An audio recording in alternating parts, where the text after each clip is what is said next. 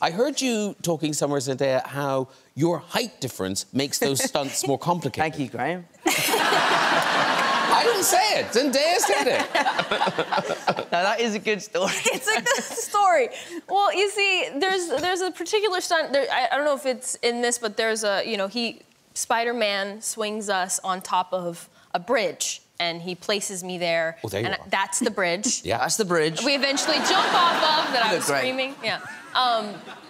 So he's supposed to gently, you know, rest MJ on the bridge and walk away from her. Because of our height difference, I obviously, if we're on the same, like, point... Yeah, we were attached, weren't we? We were attached. I would land before him, because my feet obviously hit the ground before he does.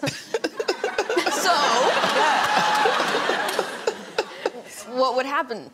Well, it's called a bottom mark, isn't it? And the bottom mark is to basically... It's a thing that they do in stunts that is basically designed to stop you shattering your kneecaps. Oh, yeah. So Zendaya would land, and I'm the superhero. I'm supposed to look cool. And she would land, and then I would sort of land like this, and my feet would swing from underneath me, and then she would catch me. And then